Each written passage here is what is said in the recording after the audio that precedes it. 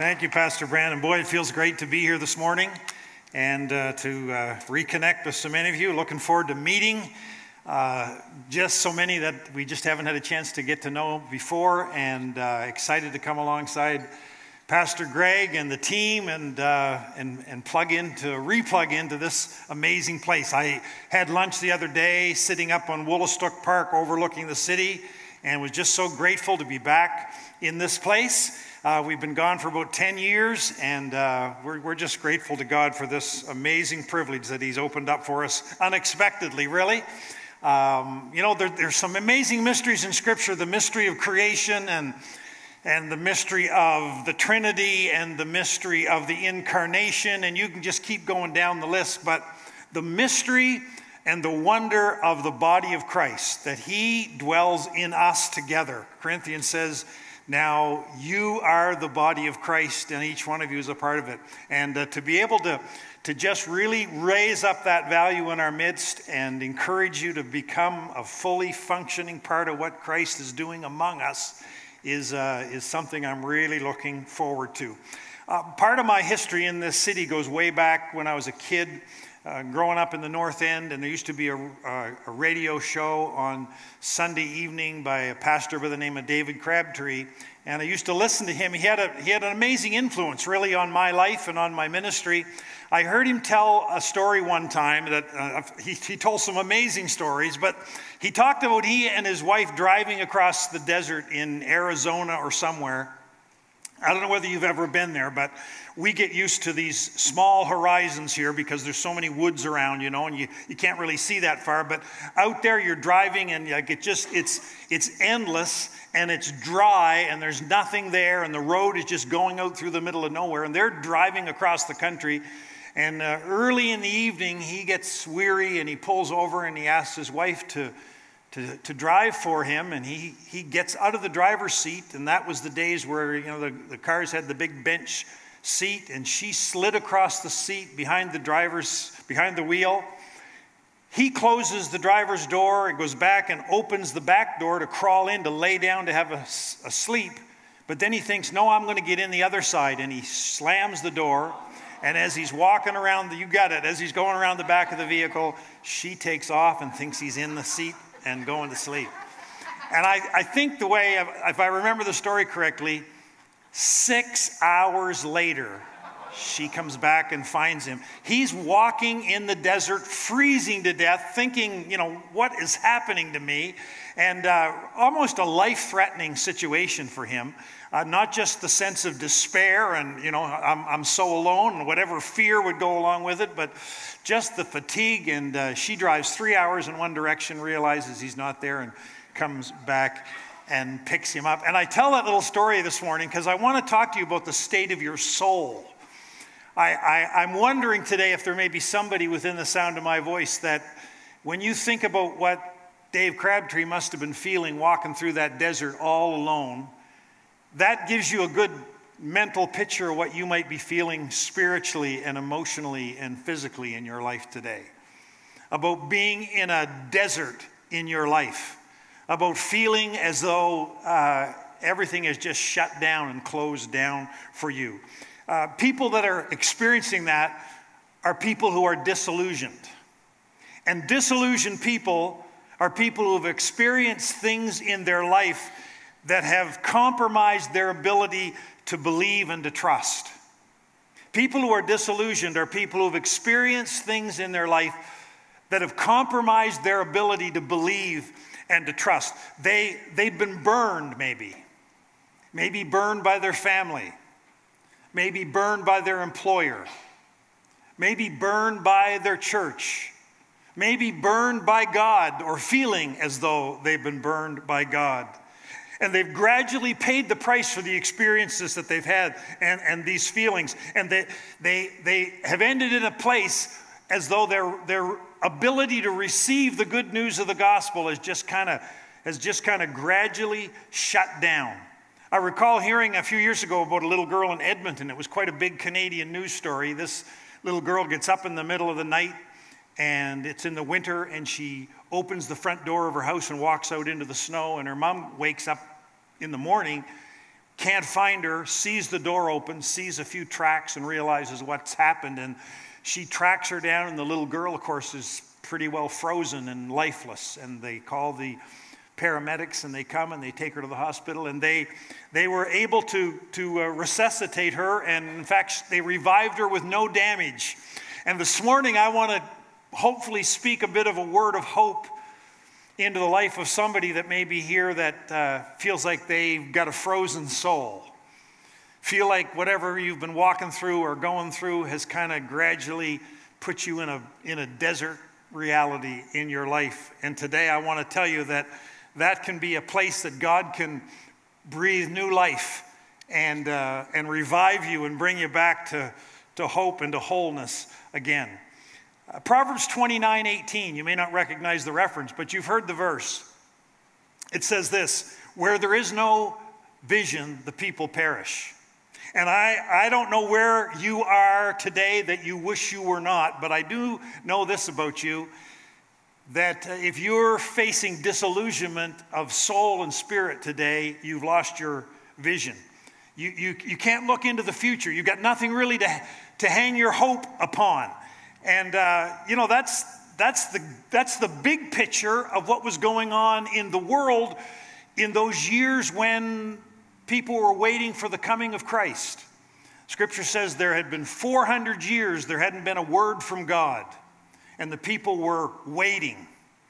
And when you're in disillusionment and you're waiting for God to show up in your life, maybe it can feel like 400 years, I don't know, but it's a nasty place to be. It's a tough place to be.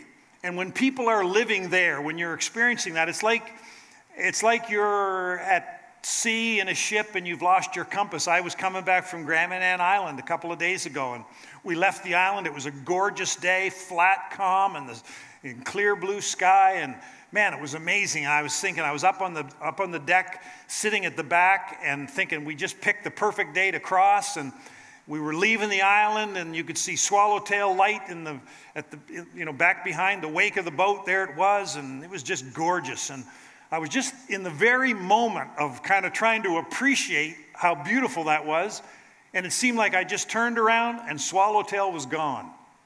I mean, that we just kind of, all of a sudden, right in the midst of everything that was great, we couldn't see where we'd been, we couldn't see where we were going, and that's what happens to a person sometimes in life. You get into this situation where you're living under the circumstances, I guess is the good way to describe it. George Whitefield was a preacher back in the 18th century, and he said that Christians who have a hard time facing difficulty in life are sometimes people who he said they have an unplowed heart. An unplowed heart. He said this about them: they're happy, happy, happy, and were never miserable because the stony ground of their heart was never plowed up.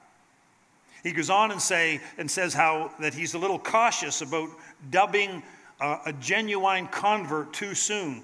He says, now I wait a little to see if people bring forth fruit, for there are so many blossoms which March winds blow away that I cannot believe they're converts until I see the fruit brought forth. And I know that's probably true, that someone comes to Christ and you can kind of think that they've got good intentions and they're going to make a start of it. The scripture talks about fruit that falls on the stony ground or whatever. But I think something else he's saying there is that until a person has been deeply tested in their life, until you've faced some tough times, until you've actually walked through the desert in your life, you probably haven't yet discovered the real quality of your faith.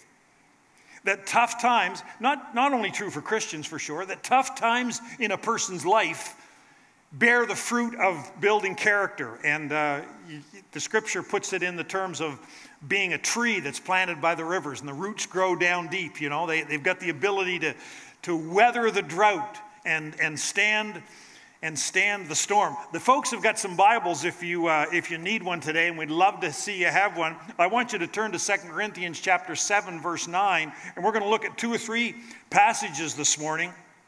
But the 9th verse of chapter 7 are funny words, really. If I was ever going to receive a letter from the Apostle Paul, I wouldn't want to read these words, but this is what he said. He said, "Now I'm happy not because you were made sorry, but because your sorrow led you to repentance. For you became sorrowful as God intended." And he goes on in verse 10 and says this, "Godly sorrow brings repentance that leads to salvation and leaves no regret. But worldly sorrow brings death." Godly sorrow and worldly sorrow. What's the difference in those two things? Well, I'm not totally sure, but he's drawing the point that there's a good way, a right way to process what's going on in your life. And then there's another way, a wrong way, a worldly way, an unproductive way to process what's going on in your life. And he says he wants us to process the sorrow that we're experiencing in a good way. It's like, someone saying, if you've never tasted the bitter in life, how are you ever going to appreciate the sweet? Maybe it's got something to do with that. But if you're in waiting today, if you're walking through a desert and saying, okay, enough already, I want to tell you that God is in the midst of doing something potentially very powerful in your life. Let me say that again. If you feel like you're waiting and longing for God to show up, and you're in a desert time in your life, you're in disillusionment or discouragement or disappointment, I want to tell you that God is right now in the process of doing something potentially very powerful and profound in your life. The most amazing glimpse into discouragement on the part of a godly person, I think, is in Luke chapter 7, and it catches Jesus at kind of the height of his ministry. He has just healed the centurion's servant. You remember that account?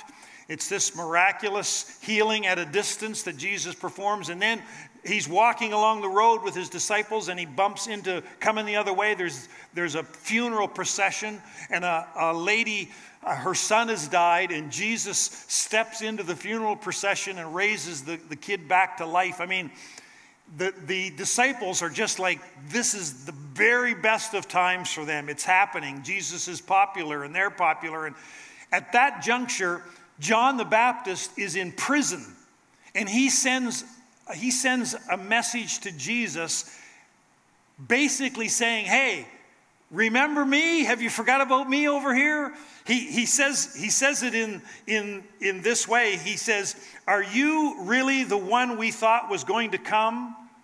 Or should we expect someone else? Remember, John the Baptist was the one that says, there goes the Son of God who takes away the sins of the world, He identified Jesus, and now he's saying, maybe I mistook you.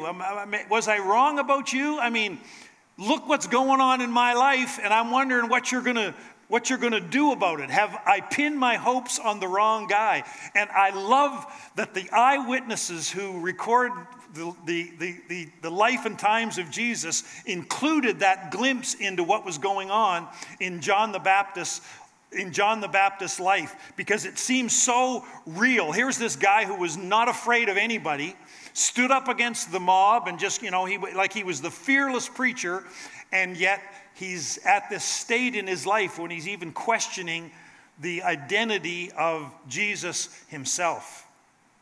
They say, that you can face a lot in life if things make sense to you. I watched the movie Mandela here a month or two ago on Netflix, and it's the story of Nelson Mandela, and you can kind of see him in the person that he has been on a global scale. That's the Nelson Mandela we know, but you see the movie, and he's imprisoned, and he's breaking up rocks with a hammer, and you're thinking, what keeps a person sane through all those years? Like, what kept him on track? Well, probably it was his sense of purpose, his mission. They say that if things kind of add up to you, and you've got a reason, you've got some purpose, you can connect the dots, you can stand a whole lot in life. But it's when you get to a point where none of that makes sense that you kind of run out of steam. You get to the point that you think, I'm not sure I can go on. You know, like you've seen the movies where the Navy SEALs are in training and they're on the beach and they've all got the big logs and they're in the cold water and they're just putting them through all this torture, and the bell is up on the beach, and all the young recruit has to do to get out of the pain that he's in, he has to walk up the beach and ring the bell, and it's over for him. He can check out of there. And sometimes you may be facing some circumstances where you feel like, I'm ready to ring the bell. I'm ready to call it off. And I want to tell you today that when you're in that time of disillusionment, sometimes right when you're on the verge of a breakthrough is when you're most tempted to quit. You remember the book that Rick Warren wrote called The Purpose-Driven Life? It's probably the most famous Christian book ever written, and the immortal words in the front of that book was, "It's not about you," you know. That understanding what the Christian life is about begins with an awareness that it's really bigger than what's going on in your life. That's the word he sent back to John the Baptist. When John said, are you the guy I thought you were? Jesus said, tell John that the lame are healed and the blind can see and that the word of God is going forth. He basically said, John, stuff's happening, you know, the purposes of God are being accomplished in my world, and don't just assume because you're off on the sideline that God isn't still doing his stuff. It's not about you, John. It's about what I'm doing in this place. And could I sensitively say to you today that at the worst of your pain, at the deepest point of your disillusionment, and maybe your sense of even being burned by God, that it really may not be about you, that God may be up to something even bigger than what's happening in your life. You know, it seems to me that disillusionment is at its heart the loss of an illusion.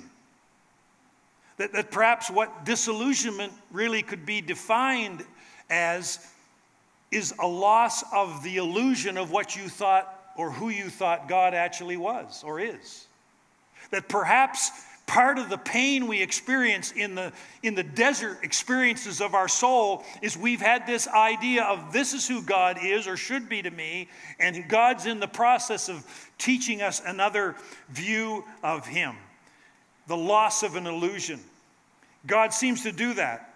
And I want to ask you a couple of questions today, and the first is this.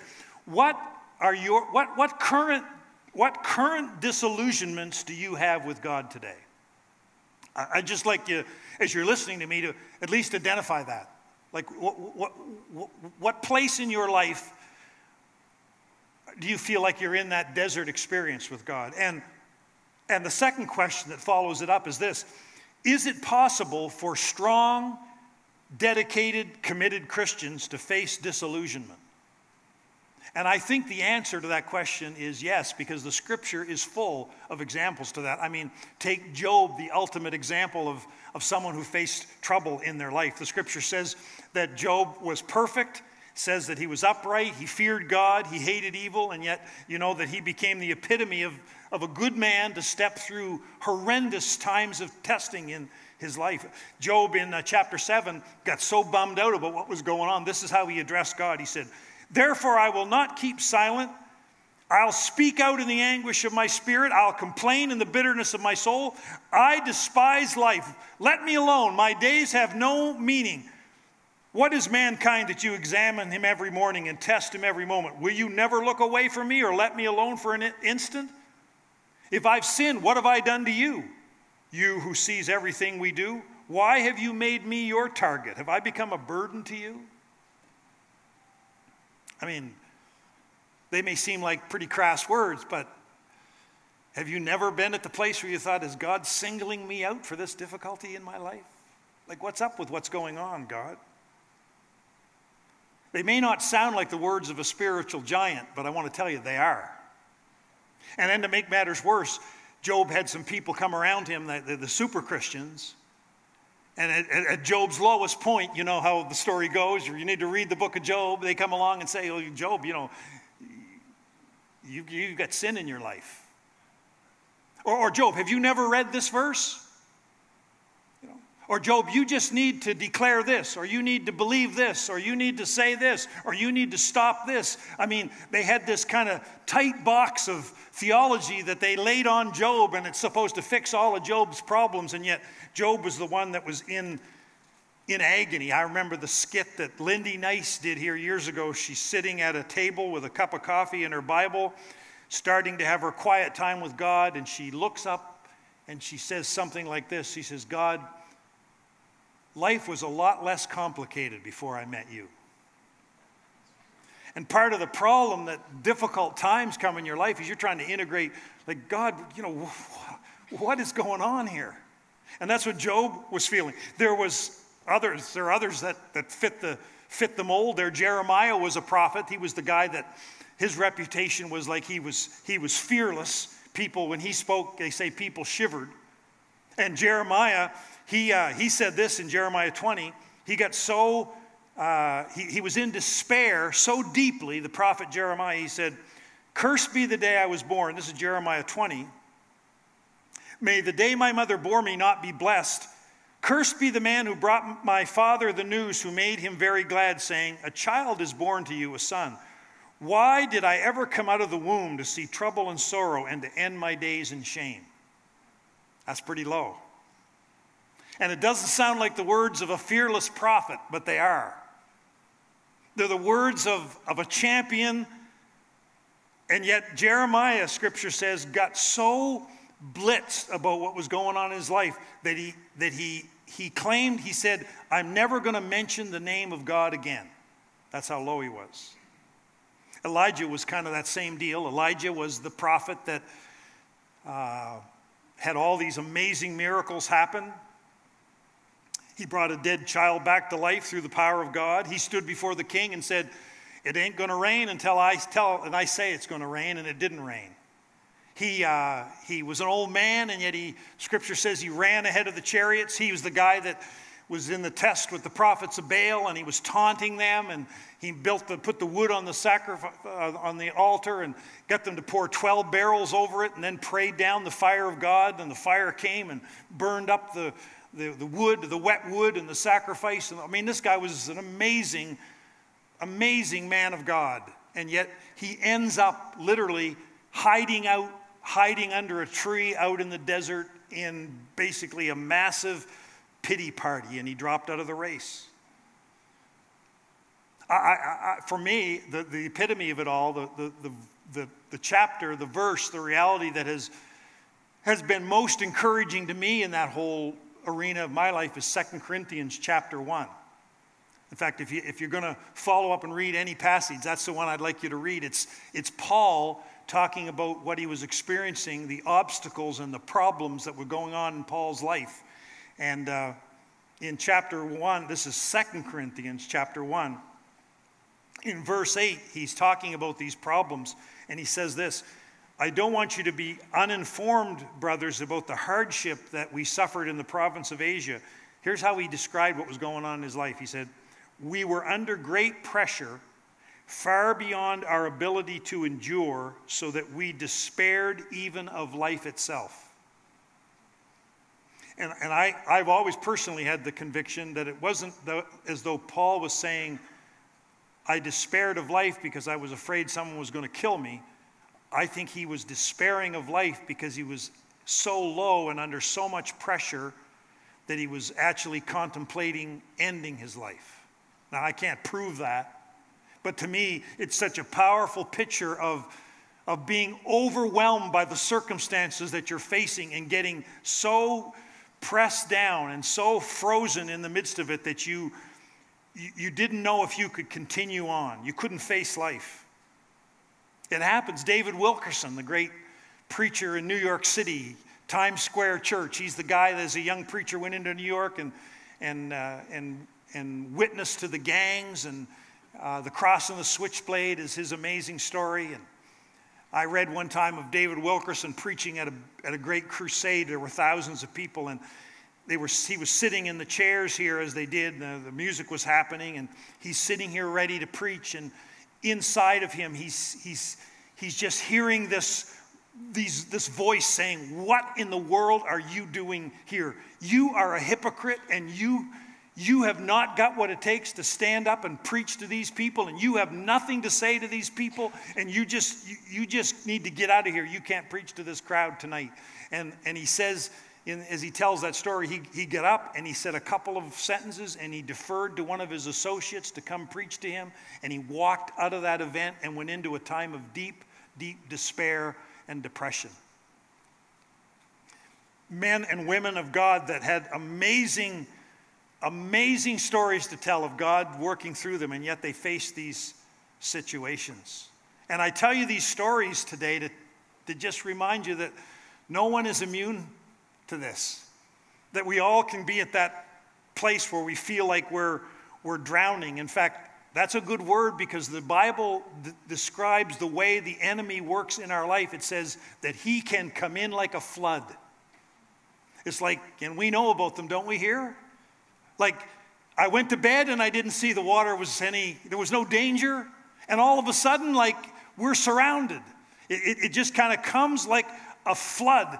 And some scholars argue Paul was facing physical adversity and problems, and maybe he was. But I, for one, think he was struggling emotionally, and that was the challenge that he was having. And I have no simple answer for you today. If you're kind of relating to the picture I'm painting of what men and women of God sometimes face in the desert experiences of their life. I have no quick fixes for you, but I do, after facing some tough times myself, I do have 2 or 3 words of advice that I want to give you today, and they're very simple, but I hope that maybe they can help you a little bit this morning. And the first is this: if you're in that experience in your life, number one is, don't be freaked out by thinking that this experience is unique to you. Don't be wasting any time or energy in this desert experience you're in, of thinking that you're the only person that experiences this, that this is unique to you. You're in good company. In fact, Peter, the Apostle Peter, said it this way. He said, "Friends, do not be surprised at the painful trial you're suffering, as though something strange were happening to you, but rejoice that you participate in the sufferings of Christ." You could translate that and say, when you feel like your back is against the wall spiritually, and you've run out of energy and strength and faith and belief, there's nothing really wrong with you, that God is still at work, and he's still there, and he's got a plan, and he's going to help you. Don't be freaked out by thinking that what you're feeling is unique to you. And number two, in the midst of your discouragement and disillusionment, stay the course. You could rephrase that this way: in the midst of your disillusionment and discouragement, don't do something stupid. Just be there, and just wait on God. Ephesians says it this way: put on, you can say it, can't you? Put on the full armor of God, so that when the day of evil comes, you can stand your ground, and after you have done all, stand. Right? There's a point. There's a point you get to in those days where there's nothing more required of you than to stay the course, to stand your ground. That's the image of the unmovable tree with the roots going deeper down. The drier it gets, the deeper the roots have got to go to find the resources. Stay the course. Number three, resist the temptation to drop out of your spiritual routine and your Christian relationships. I'm going to say that one again. In the midst of disillusionment and discouragement, resist the temptation to drop out of your spiritual routine and your Christian relationships. Boy, is that tempting to do. It is such a pull. You're in the midst, you're fighting those problems. Maybe it's failure, or you're being beat up by circumstances or by people, or you've been marginalized or abused or left out or passed over. I don't know what it might be, but you're in a bad spot, and you come into a place like this, and they start singing, and you think, like, get me out of here, right? I can't do this, right? Just feels like oil and water.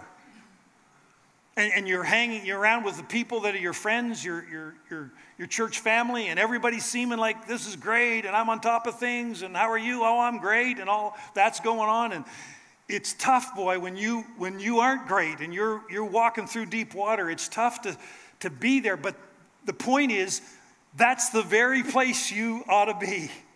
Those are the very people you need. In fact, one of the only glimpses we get into the reason God allows those awful times in our life is that at some point you're going to be in a place where God is going to allow you to minister to someone else out of the trial that you went through in the first place, you know? I mean, that's one of the only explanations we get of pain and sorrow and trouble. That God's going to flow through you and pour into somebody else. And when you're in the midst of that, it's so easy to want to back out of those and withdraw socially. And you don't want to be around people who you think don't understand what you're feeling or going through. And you quit, you know. You quit going to Bible study. And you quit participating and being around. And it's such an easy thing to do. And I urge you, resist that temptation. And the last thing, the fourth thing is this: don't ignore the life raft. Now, what do you mean, the life raft? What I mean is that in the midst of the desert experiences of your life, God's going to throw you a lifeline. There's going to be something come along. There's going to be some things happen that if you've got your spiritual antenna up and you're expecting and you're watching and you're seeking and looking to God, that you might feel like it's been 400 years since you heard from him, but there's going to come something that it'll be a song, it'll be a prayer, it'll be a word, it'll be a hug, it'll be a landscape, it'll be something that God very clearly makes himself. In fact, it might be one of the most amazing spiritual experiences of your life to know that when you needed him the most, he actually stepped in and revealed himself to you and threw you a lifeline. Don't ignore the life raft. It's that little illustration, you know, the guy that was facing the flood, and he's up on the roof of his house, and guy comes by with a big truck that's so high that, you know, the water isn't up over the wheels, and says, "Hey, buddy, come on, I can get you out of here." And the guy says, No, God's going to help me. And the guy drives off with the truck, and the water gets higher, and the next guy comes along with a boat and says, "Hey, buddy, I'm here to rescue you." No, thank God will help me. You know, I'm okay. And the guy with the boat leaves, and then there's just a little bit of the roof showing above the water, and the helicopter comes over and drops a basket. You know, "We're here to rescue you." "No, God's going to help me," you know. Finally, he drowns. He gets to heaven and say, "God, where were you when I needed you?" God said, "Well, I sent you the truck, and I sent you the boat, and I sent you the helicopter," right? Don't ignore the places where God's reaching out. It could be even something about this message this morning. It could be something that's going to happen later this week. But you can count on it. God will be faithful to you to step into your life. David reflected on that. One of the reasons you ought to read the life of David is to understand what it means to walk through tough times. And in Psalm 18, this is David on the other side of the desert. He's coming out the other side of his disillusionment. These are his words. "The Lord is my rock, my fortress and my deliverer. My God is my rock in whom I take refuge. He's my shield and the horn of my salvation. He's my stronghold. I call to the Lord who is worthy of praise, and I've been saved from my enemies. The cords of death entangled me. The torrents of destruction overwhelmed me. The cords of the grave coiled around me. The snares of death confronted me. And in my distress I cried to the Lord. I cried to my God for help, and from his temple he heard my voice. My cry came before him into his ears. He reached down from on high and took hold of me. He drew me out of deep waters. He rescued me from my powerful enemy, from my foes who were too strong for me. They confronted me in the day of my disaster, but the Lord was my support. He brought me into a spacious place. He rescued me because he delighted in me. You, Lord, keep my lamp burning. My God turns my darkness into life. I mean, it's like looking in the rear view mirror coming out of the desert and realizing God, he saw you. He saw me. He was there. It's the Footprints poem, right? The two tracks through life, you walking, God walking beside you, and then the person says, "Lord, I look back and I see only one set of footprints through my difficult time. Where were you, God, when I needed you most?" And I said, "The set of footprints, my child, they were my footprints because I was carrying you." You know the poem. I mean, that's what's happening when you're walking through this experience in your life. And maybe this message today has done nothing more than to clarify a little bit some of your feelings. Maybe it's allowed you to look behind you and realize that you're at a point where you need the Spirit of God to breathe some new wind into your sails and some new life into your spirit. You've been waiting, and you need to be ready to receive and to see what he's doing. You don't want to live in disillusionment. You want to live with vision. You want to be able to look forward and be filled with trust at what God's going to do and have a sense of confidence about tomorrow in your life. My life verse is 2 Corinthians 4:16. And it says this, "Therefore we do not lose heart. Though outwardly we are wasting away, yet inwardly we are being renewed day by day, for our light and momentary troubles are achieving for us an eternal glory that far outweighs them all. So we fix our eyes not on what is seen, but on what is unseen. For what is seen is temporary, but what is unseen is eternal." Jesus said to John the Baptist, "John, don't lose hope. You may not see it right now, but what's going on all around you? God's accomplishing his purposes and his plan. He's at work. He hasn't checked out. He hasn't abandoned you. There's a reason. There's a purpose. I'm going to bring you through this, and God's going to do it for you." I heard my good friend Steve Elliott tell this story, and Steve and I have been friends all of our life pretty well. I'd never heard this story, but recently he was preaching, and he told about his little girl getting sick or having some kind of physical problem. And he took her to the doctor. She was just a little girl. And she had to have this procedure that was frightening to her and painful to her. And he said, I had my little girl in my arms, and he said, I passed her over to the doctor or the technician, and she just went berserk. She was screaming and crying, and "Daddy, Daddy." And he's trying to calm her down and say, "It's okay, dear. Daddy's right here." You know? And the doctor's trying to get ready to do what he needs to do, and the girl is just beside herself. And then it gets worse. She starts to say, "Daddy, Daddy, don't let him hurt me. You know, Daddy, Daddy." She says, "I be good, Daddy, I be good." You know? And she just couldn't, for the life of her, understand why Steve, who's just a few feet away, couldn't just step in and rescue her from that situation. And it's such a powerful illustration of the fact that sometimes when we're up against it the worst, and we might even be terrified, we might think, "God, what are you doing, Lord?" Don't make the mistake of thinking that because you feel like he's not coming through for you when you need him the worst, that he's not there. He's there, and he knows, and he cares. And for some reason that we can't see with our physical eyes, some in the grand eternal perspective of what's going on in our life and in the life of others and in what God's doing in the world and in the kingdom and in us, for some grand purpose, God is allowing you to step through a circumstance, and he has every intention of bringing you through that and bringing rescue and hope and healing. But in the process, he's wanting to build stuff into you that's going to bring great honor and glory to him and be good for you. The promise of God says that all things, right? And so I hope you receive that word today. And I want to pray for you specifically. And as I pray, just as we close and the team's going to come to sing, how many of you here this morning would say, you know, as I think about this, this is me. I mean, desert, yep. I'm there, and I need to experience God's touch and God's help in my life. I want you to pray for me. I can hardly see you this morning, but would you just put up a hand wave and say, "Hey, that's me. I'm in on that. I need God to help me and touch me." Lord, we just thank you for your amazing ability, even in the darkest places of our life, Lord. You are there, and I thank you for every shred of faith that we have, Lord. Those roots of faith and belief and trust in you that even can enable us to persevere through the dark nights of the soul.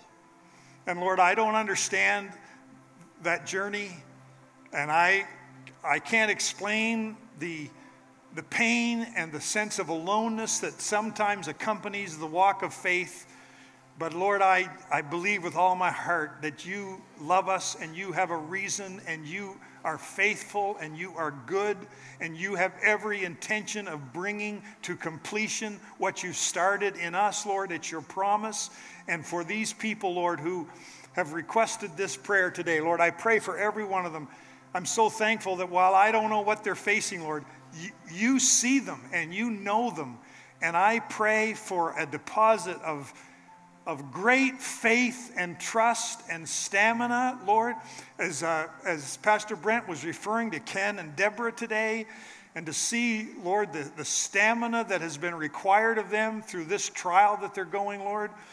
Oh God, I pray that you just would pour out upon each and every one of us exactly what we need from you today. We just open our hands to receive the help that we desperately need, Lord, and would great, deeper levels of faith and trust be poured into the life of someone here today, Lord. And then I thank you in advance for your ability to send a life raft and to show up and come to the rescue and step in and turn around circumstances and restore hearts and revive, Lord, spirits. And I pray that for people in this place today. Thank you for all you're doing in our midst and the awesome privilege we have of being a part of your body. Thank you for each other today. May we be an encouragement and a support and a blessing to each other as we live this week and as we serve you. We pray that you'd receive the honor and the glory from our lives. Desert or not desert, good times or bad times, Lord, you're worthy of our praise, and we love you and we trust you. In the name of Christ we pray. Amen.